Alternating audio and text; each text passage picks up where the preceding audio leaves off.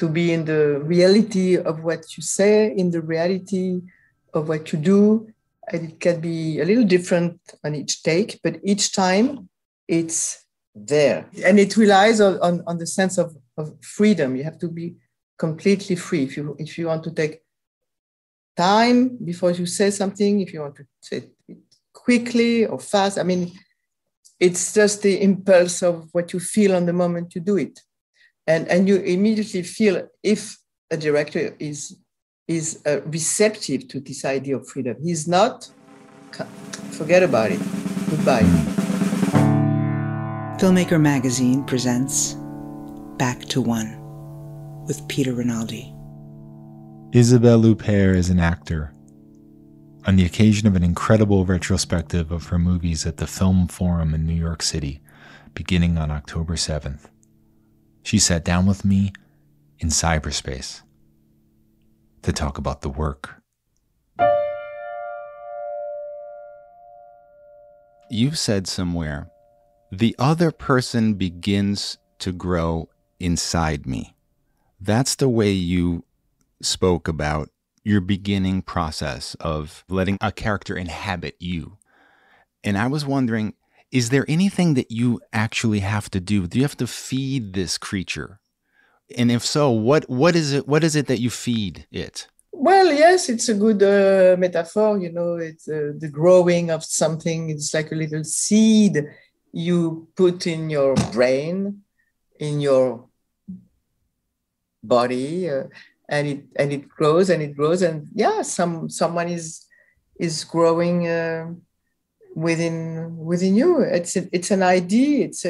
It's images. It's feelings. It's like clouds passing in the sky. Actually, it can be very, very immaterial also, but it's enough to when it says action to put all these little sensations all together, and then it's enough to give you the fuel to do it, to act actually. Mm-hmm. It seems like you always had this. Like I just put on Violetta, and you had this from the beginning of the work that we can see. It doesn't feel like there was this thing where suddenly you started to do this on this level. It seems like you were always on this level. Yes, and I still am, because I like this idea of repetition. I think, yes, I don't think that in a way I changed anything since I started. I would, of course, maybe my voice might have grew lower and things might have changed, but there's something initial which has never changed in a way. And that might be the very strong awareness of what it means to the present moment, the present time in cinema, which means that, in fact, the moment you do something, there is no other way you could do it. And that's a very reassuring feeling in a way. That's the way you have to do it. There is something that commands what you do, and that's the film itself. And that means also a great trust in the film, a huge confidence in the film. But that's not difficult for me to have this trust. It goes with the pleasure of doing it. It goes with the trust that you have in a director. It goes with the pleasure that you have to say certain dialogues. It goes with so many little elements that bring you to this moment where you do it, and there is no other way to do it. Of course, there is other way in the sense that you can bring some little variations. But, you know, Chabrol was an interesting director in the sense that I always felt that he never really directed Chabrol. He never said something. And in fact, you felt that these little variations were not really important for the whole of the film. Certain things, I did it in a certain humor, in a certain way, in a certain spirit. But I always felt that if I would have done it a little bit sadder or a little bit happier, lower, or a little bit, I mean, lower or whatever, it wouldn't change because he would not even, I mean, I'm sure he would notice, but he would not tell you because it was taken in something broader than this. I see what you mean. I know what you mean. But this is so hard. It's so hard to really believe that, although I do. But I'm saying there's a part of me that wants to not believe that. Because what you're saying is that you're just one part of this entire very large thing that's happening. And being aware of that is part of what you do well. Some of the things that you say, which I'd like you to talk a little bit about now, is the idea of where the camera is placed and how it's moving is saying something to you as an actor that you have to listen to. Of course, yeah. I don't think actors think a lot about that. I think that they, you know what I mean? It feels like you have another way of feeling about that. I would like you to talk about it. But you don't really have to think about it. You just have to feel it, but certainly not to think about it. Mm-hmm. When I say that I'm not the director and I'm not by no means interfering on the camera movements, but the cinema is like it's a language, and you feel like the camera is like is organic. You know, it goes at the right moment. It's also, it has a certain movement. In some cases, in some other cases, it's just close-ups and chant contre chant but it's a language, and you play with it, and it's a good company most of the time. I have to say, camera is really a good company. How much does curiosity play into what you do? Is this one of the main tools or ingredients in what you do? Yes, but it might not be the main ingredient. I'm curious as a person in life. I like if I go to an apartment, I like to get into the bedrooms. I'm very curious. I'm very indiscreet. I like to see how people live, I'm joking, not too much. But I am curious. I'm curious. I mean, I like to look at things in the street. I like to look. I like to, when it comes to act, yes, of course, I'm curious. But I think I'm also interested by people whom I feel are going to give me some feedback and to get some kind of a special interest in who I am and who create a special connection in what they want to do and myself. I'm curious, but I'm not a philanthropic, as an actress. I just do it by myself. You are sometimes more selfish than anything else sometimes when you are an actress, which is good. It's for the good of the film anyway. But I have to be pleased.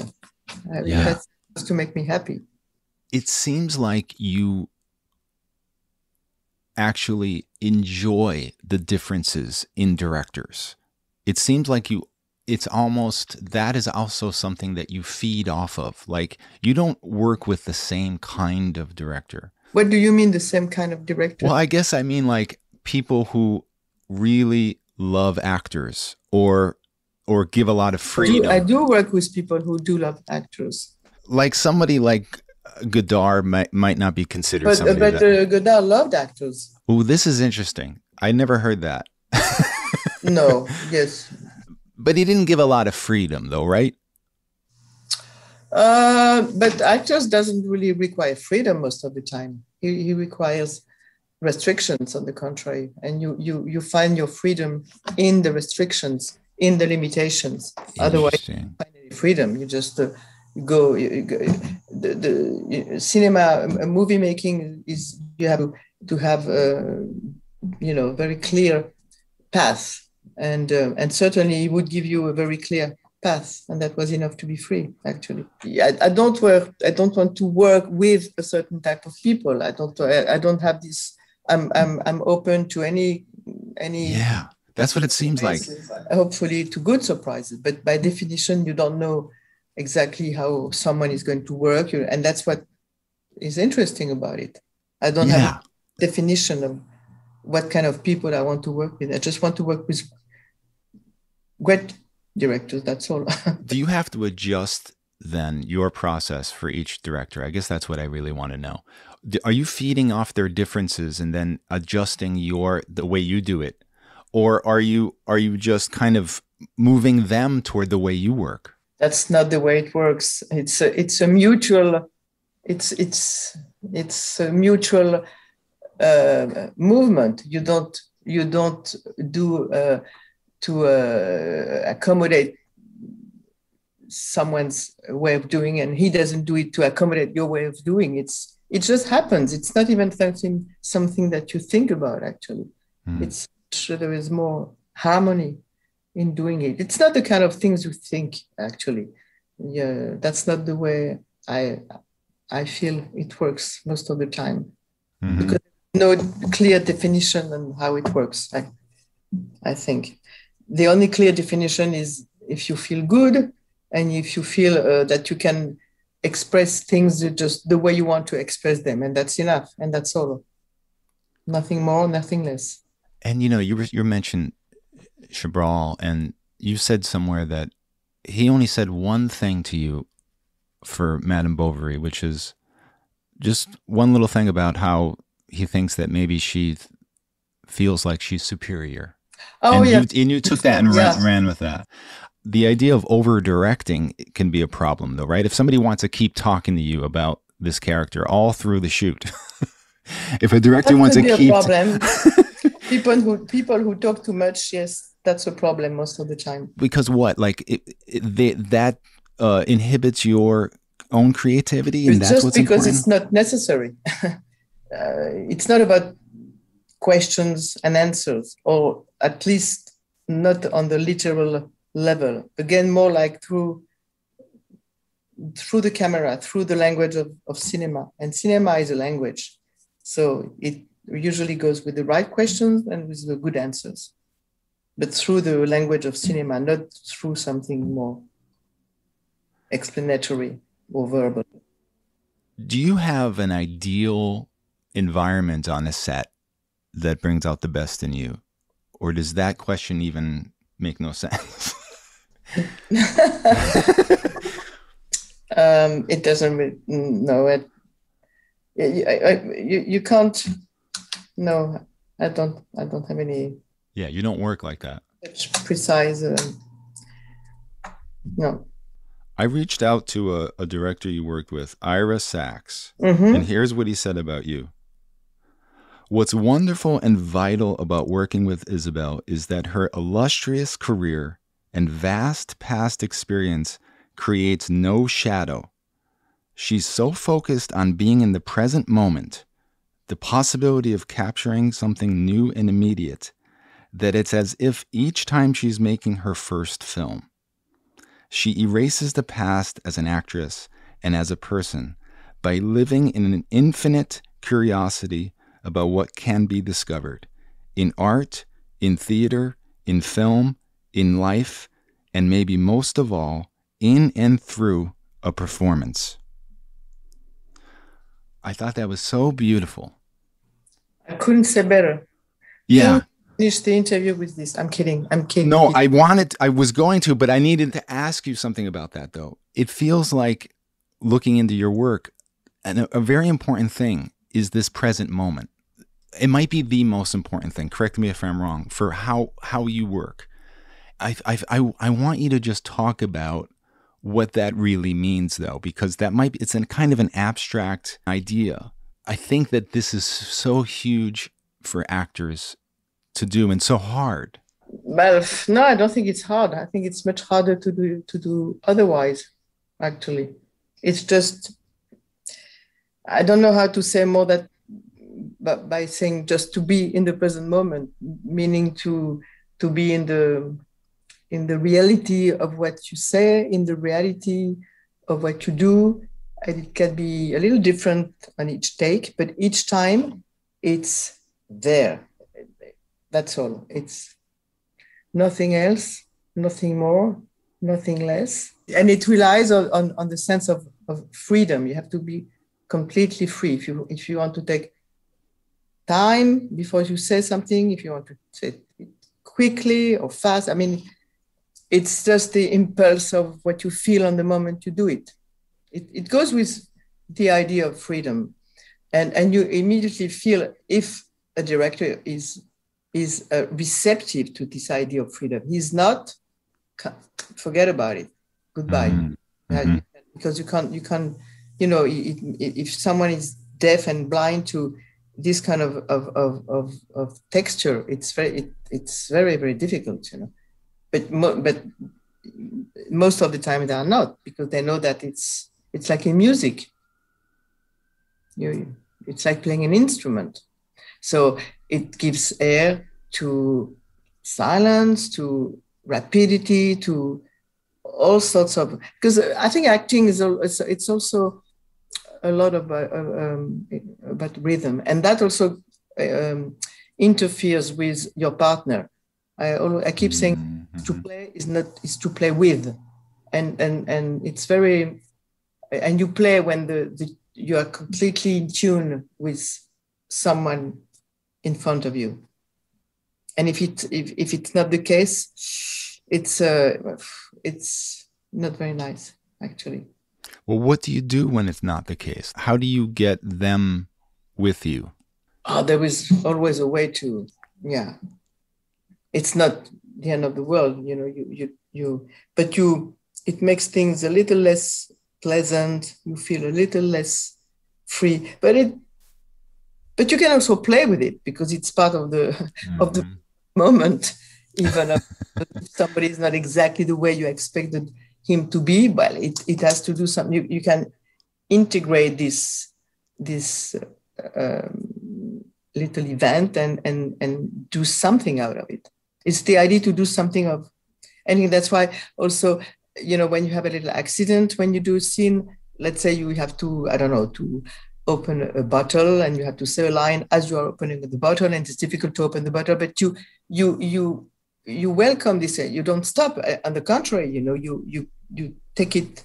It's part of the scene, and to play with the difficulty of opening a bottle or whatever. It's just, but that's what it means to be in the present moment. It's more about imperfections than about perfection.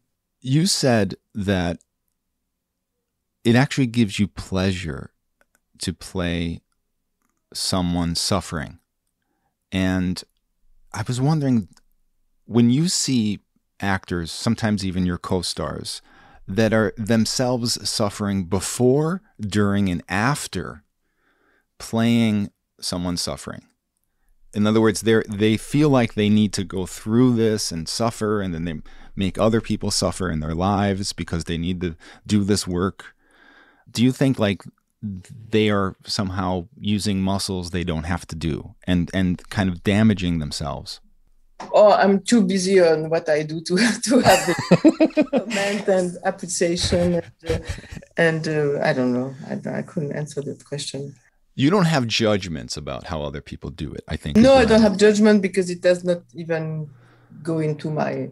Everybody does the way he wants, you know. I don't... Yeah. Everybody has his own little way of doing, and it's...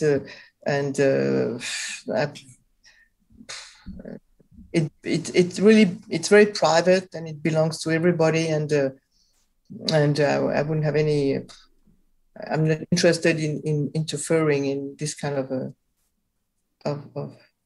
happening. Yeah. So, you know, you have been beloved for so long, and lately you have been, you know, really getting a lot of love, it seems, rightfully so. But it's not until like something like Film Forum in New York is doing this wonderful retrospective, and it's not until we get to look at all of these films that I think we realize, like, it's almost like this is a sample of the great international cinema of modern times that you've been involved with. Yeah, because it's yes, and it doesn't include all of them actually. It's a good selection, yes, that reflects the great variety, and yeah. It's not only about the quantity or the quality of the people I've been working with, but it's the great variety, and that's yes, a reality of my work. And there are some people that say that you are the best actor on the planet. And I'm wondering if Do you actually think that that's a problem? Because that means that you haven't failed enough. Well, it's a problem if I believe it, but it's not a problem if I don't. If I believe it a little bit, not too much. If I believe it too much, it's a problem. I believe it a little bit. So it gives me some